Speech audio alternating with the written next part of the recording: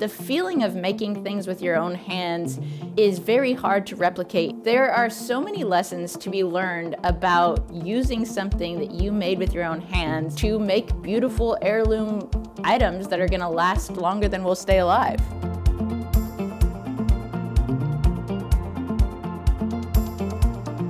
I'm Anne. I am a woodworker, a farmer, and a general tinkerer of all things. Let's talk about safety. It's always a good idea to have some first aid on hand just in case, but hopefully you won't need it. This is probably one of the sharpest knives that you've ever held in your hand. I don't say that to scare you. A sharp tool is actually way safer than a dull tool, because when a tool is dull, you have to exert a ton of force to make it work the way that it should. And when you're exerting a ton of force, things stop being as predictable as they should be. One really important thing to remember as you are using any tool is to think about the full path of the tool. If you're pushing on it or pulling on it a certain way, what would happen if your wood were to disappear? Think about where your fingers are, where your arms, where the rest of your soft bits are as far as that path goes, and also what's there to stop the blade from continuing to go right into your skin. So when it comes to using a knife, for example, in one of our cuts, we're going to be pulling the knife towards ourselves. But we have a handy dandy stop because we have our elbow tucked in. So the knife can't keep pulling back towards our soft bits because it's sliding up against our body. And so there it is, it's got to stop. We also want to think about what would happen if the knife were to slip. So let's take that same cut, for example. As I'm pulling the knife towards me, if the knife does slip, all of my fingers are protected because I'm using the piece of wood to always be between the knife and my soft bits. What would happen if the wood suddenly disappeared? Because sometimes wood splits or acts differently than we think that it should. So in this same cut, we are going to think about the wood disappearing. So we are cutting right here at the hilt of the knife so that if that wood disappears, that knife can't slip down into these soft bits down here. Another thing that we can think about that's going to help keep us safe is that our tool holding hand needs to act like a machine. This needs to learn how to do these cuts and these motions repetitively and predictably enough that we know the full path of the tool so that we can protect ourselves. We also want to move it predictably, and then we are going to use our work holding hand to produce the wood to the cutting surface, not the other way around. That's also going to help keep us safe because we know exactly what this knife is doing, and we're using our other hand to move the piece of wood around as it needs to be moved. That becomes a lot more obvious when we're doing something like with an axe. If we're moving our axe very predictably like this, then we can see the full path of the axe. So if our wood that we were chopping were to disappear, then we are still safe because the full path has the axe going past our body. So our body is always out of the way. Our soft bits are always out of the way of the path of the tool, regardless of what tool we're using. Now it's actually time to use our knives. And in so doing, we are going to learn two things. First, how to keep ourselves safe always, because as we talked about, this is a very, very sharp knife, but we are also going to learn how to be efficient with the knife. We want to learn the tools that we need to be able to remove lots of material, to be able to remove material very intentionally, and then of course to refine our design as we shape our spoon. So let's do that. The first two cuts that we're going to start with are going to be our most powerful cut. There is a lot of force being directed towards the cutting edge of the knife, and we want to make sure that we are safe in doing that. And the reason that we start with these two cuts is because with these two cuts, the blade goes out into the ether. It is not towards our body or towards anything important. And you know, it's good to start with knife cuts like that are going to actually give us room to practice and build our confidence, but not cut anything important. First of all, this is the handle of the knife, and you might notice that it's shaped a little bit differently than your pocket knife handle or, a kitchen knife handle. That is because it's designed to fit in your hand, kind of just like this. If you were to imagine the way that you might turn a key in an ignition of a car, that's a little bit how we're gonna hold the knife for a lot of these things. If you like to think about the knife being a pivot point, we wanna use our thumb and our forefinger as those pivot points. And then these ones here just kind of go comfortably around the rest of the knife.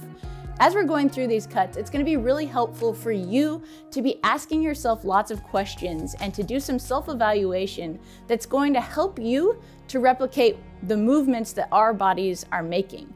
So we have some checklists for all of our cuts that we'll go through. And we're gonna start with what's called the power cut. So this cut has a few little aspects to it. But with all of our cuts, we are going to have a reset point. And with this cut, the reset point is, if you'll imagine with me for a second, what it feels like to lean on a cane. So if you were to actually just stand up and lean on your chair, you might make a few observations about what your body is doing. And in so doing, you'll see that your arm is straight. You'll see that your body is out of the way so that you can be putting gravity where it needs to go. Your wrist is locked in one position, and then the only thing that could probably move in this is if you were to relax your shoulder. So this little shrug motion is the only movement that comes from this cut. Note that if I'm balancing my body, if I were to relax my elbow or move my elbow, I suddenly don't have nearly the balance that I had before. So that's our reset point. If you're having problems with this cut, I want you to literally stand up and lean on your chair and feel what it feels like to lean, and then come back and apply the other bits of information we're about to give you. So with this one, we are holding the knife kind of like this. We've got the knife tip is facing towards the inside of our body. The bevel, or the sharp point of the edge, is facing away from our body, so that then when we come out here and lean out over where we can shrug with a straight arm, the knife is kind of just parallel almost with the legs of my chair. If you're having problems with this, you may be leaning back. We don't want to do that. It's often really helpful to move your foot forward so that you can have a little bit more leverage there. And then before you make a cut, I want you to just practice shrugging your shoulder. Feel what it feels like to have a straight arm, a locked elbow. And then the last thing I want you to do is to make sure that the knife tip is pointing up towards the ceiling. A friend of mine always says that when you're holding a tool, you should pretend that the tool handle is a baby bird. You want to hold it tight enough that the baby bird doesn't get away, but you also want to not crush the baby bird. And that's a really helpful thing to think about here, because when we're exerting a lot of force, it's really tempting to want to squeeze really, really hard, but that's going to introduce a lot of tension and joint pain, and probably error as well. So be careful to keep a nice loose grip on that knife with your thumb and your forefinger as that pivot point. And then the next thing that we're going to think about is that we're always cutting corners. And I'll tell you, I'll be the first teacher that's going to tell you your success in spoon carving is going to be always cutting corners. We have a little mantra when we're carving spoons. We cut the corner, and then the middle. It helps us to make a three-dimensional design that matches on both sides, but it also makes it a whole lot easier to cut, because if you want to try it, just go ahead and cut the whole front face of your piece of wood. You might notice that it doesn't work super well. That's a lot of wood to remove at once. But if you just turn it on its corner, you can suddenly remove a whole lot of material.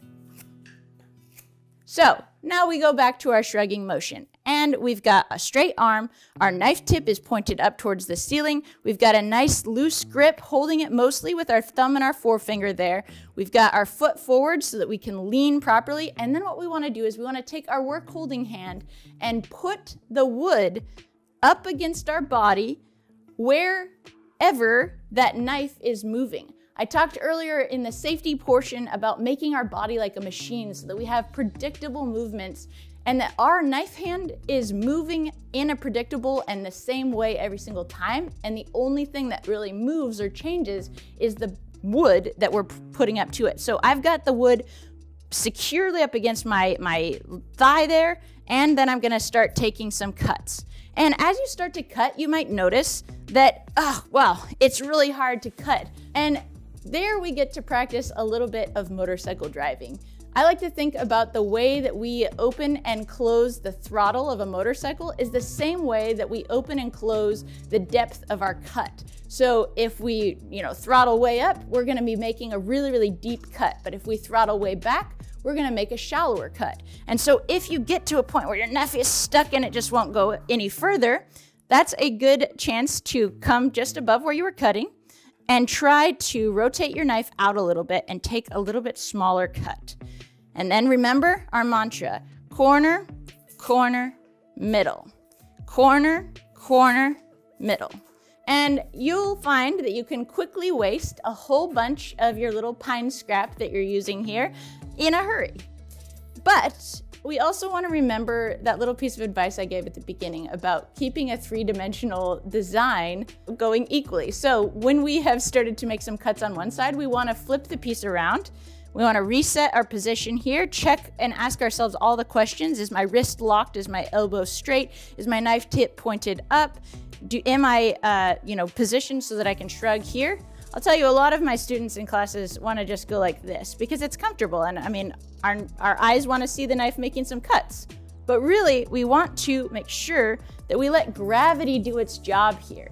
We have so much more strength to offer when we're using leverage to our advantage. When really here, all we're doing is leaning. We're shrugging our shoulder and we're leaning down. And in so doing, we have a ton of power that we can offer because this hand is resisting the cut and this hand is making the cut. So it doesn't actually matter if I'm really, really physically strong or not, if I'm able to use leverage to my advantage. And you see, you can quite quickly make a large block of wood smaller. And Josh has made a beautiful little vampire steak. So congratulations on that achievement. And keep us safe. Another little thing to just mention here is how much of the wood we're actually cutting. And that is an important thing here because if we're gonna try to cut, 10 inches of material at a time, then obviously we're gonna be tempted to, move our elbow or bend our elbow. But the path of this cut is really whatever happens when you're shrugging your shoulder. So for me, that's about 5 inches. And I also want to be really careful during this that my work holding hand, I'm always paying attention to where those fingers are. We always try to make sure that we're cutting below, like well below, maybe 2 inches below where our fingers would be, so that we don't accidentally reset up too high and then, cut ourselves on accident. Another really important thing to think about here is that we keep this knife tip pointed towards the ceiling because that's what's actually going to keep us safe with this cut. If we were to point down and then put a ton of force against the knife, if the knife were to catch in the wood, what would happen is our loose grip would force the handle into our hand and then put our fingers in a lot of danger of getting sliced right open by that blade. So keeping the knife tip up helps keep our fingers safe, but it also presents another really important opportunity, and that is that just having that knife tip up allows the knife to naturally make a slicing motion through the wood fibers. And not only does that make it easier to cut through the fibers, it also makes a cleaner cut. So with all of these things, we're talking about safety and efficiency. So now we're going to move on to the chest lever grip. And Josh and I are going to show you that really quick. This is also known as the chicken dance cut, or the way that you make yourself look as ridiculous as possible while carving a spoon. And let's just talk a little bit about the body mechanics that happen here. Just like we had that reset point with our power cut, where if things aren't going right, we kind of stop and lean on the chair and think about what's happening with our body weight and our elbow and all that stuff, our reset point for this cut is going to be that our fists never ever leave our body. We are going to be very careful that the motion from this cut comes from our elbows and nowhere else. This is why it looks like I'm doing the chicken dance during this cut. We also have a couple other questions we're gonna ask ourselves when we run into trouble is, can we see all 10 of our fingernails when we look down? Is our arm straight here? Are our palms up? The way that we hold the knife for this cut is a little bit different than we do for the power cut. We want to have our palm up and we want to lay the knife down in it with the bevel or the cutting edge facing towards our body and the knife tip on the outside of our body. So that then when we close our hand around the knife, it looks a little something like this. Then we are going to open our hand again and turn using our elbow, our arm around so that our fingertips are pointing directly at our chest. And then we are going to close our hand around it and bring the knife up to our chest. As we close our hand around the knife, the only part of our knuckles that is going to touch our chest is this part of our knuckles right here. So as we use our elbow to rotate our hand around, we look down and we confirm, yes, we can see all 5 of those fingers. Then we start with the knuckle of our pointer finger touching our chest first. And then we can just practice using our elbow to rotate slowly so that then the knuckle of our middle finger, then our ring finger, then our pinky finger touches. And as we do that, this is the full range of motion for this cut. Then we're going to grab our workpiece, and we're gonna grab our workpiece the exact same way we did our knife. We're gonna have our palm up. It's going to be having about 4 inches facing out past the outside of our body there. And then as we rotate it around with our palm up, we are going to bring our pointer finger to touch our chest. And then the action of the cut, if we're to do it in slow motion, first has us like with a very awkward collapsed chest situation here. But as we rotate our elbows with our wrists locked, we are rotating the knuckles of our hands on the chest, and that's creating basically a giant pair of scissors. This is allowing us to use our body to create an enormous amount of leverage. So the strength from this cut does not come from actual muscles. It comes from us being able to use our body as a lever. So if you were to imagine maybe breaking a stick for a bonfire up against your chest, which I know this is probably not something people do, but what you would do is you would take it and you would use your chest as leverage to be able to snap that stick. And that's exactly what's happening with this cut. We are using our chest as leverage. And it is so important that the motion comes from our elbows and not from us, moving our wrist or going like this, because we're gonna lose control, which makes us unsafe, but it also makes the cuts that we're making a whole lot less predictable as well. So as you're practicing this cut, I want you to be asking yourself a whole bunch of questions. I want you to ask yourself, if I look down, can I see all 10 of my fingernails? When I'm making this cut, is the motion coming from my elbows? When I'm making this cut, am I moving my wrist at all? Because it makes it a whole lot easier to make this cut if we're moving our wrist, but then it introduces a ton of strain into our wrist, which is going to cause a lot of problems down the road. And it also is not nearly as powerful of a cut. With this cut, I'm also gonna ask you to remember the things that we learned with the power cut. Are we doing our little mantra, corner, corner, middle? And you'll notice that this hand does, move a little bit. It does rotate and change, but that's because if we are using our body as a machine, if we're making this motion repetitive, and if we're actually doing this correctly, we are only wanting to produce the wood to the cut, and we're never moving the cut to meet the wood, which keeps us safe and makes this really, really predictable. The other thing too is that when we introduce this second movement with our other hand, and we actually start using this like a pair of giant scissors, we end up actually getting twice the force, because we are now not just cutting the wood, which we can do like this, we are also creating more leverage by using the wood to resist the cut. So that is, like I said, a great way to look ridiculous, but it's also a great way to remove a ton of material in a very controlled way in a hurry. So a good way of throwing shavings at your friends. True. Well, I'd have to use my other hand for that, but. Right, you can get really good at it.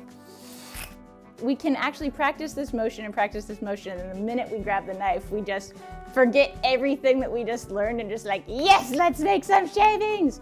But really, if you're really having a hard time with this, a great thing to practice is to actually put your knife down and grab 2 pieces of wood instead, and then go through the things, palm up. The point is out that way, the point is out that way. We're gonna try to do this without dropping them. We're gonna close our hands around it. We're gonna look to make sure that we see all 10 fingers. We're gonna ensure that this is a straight line and that it's not like curved or curled weird that's gonna, make it harder. And then we're gonna, think about getting punched in the chest and how weird it would feel if we did that. And so then our body's gonna curl forward like this. And then we're gonna take a deep breath and go, and in so doing, keeping our fingers on our chest, they're able to rotate the way that they should, and we are able to practice this motion without the stress or excitement or whatever it is that has the knife, doing what it's not supposed to do the minute we put it in our hand. You're gonna see Josh and I doing these cuts, and it's gonna look, easy, and we're gonna be doing it in a hurry and removing a ton of material in a hurry. But if you are trying it for the first time, slow it down. Try to do it in slow motion so that you can really observe every single motion. And that's why I talk about having our knuckles on our chest and then just feeling what it feels like to have this knuckle, then this knuckle, then this knuckle, then this knuckle. Just make that rotation with our elbow. If we're able to move slow enough, if we're able to get rid of our desire to just make shavings and slow down, then we can really learn how to do it right, which is how we then become fast, because the more we can ingrain these motions and make them automatic responses when we're in this position, the less our brain has to think about, and that then allows us to do this really quickly and efficiently. In the military, they have a saying, slow is smooth, smooth is fast. And this is what this means. When you start out, you need to go slow, and you should be able to do this cut moving slowly. I can pay attention to how thick the shaving is, or where the knife is, or if it's about to come out. And as I continue to do this, and I continue to practice and make those observations, then this becomes smooth or steady. And then your brain goes, this is exactly how it needs to go, so that eventually, without really thought or conscious thought, you can make this movement and you're safe and you can move through it very quickly.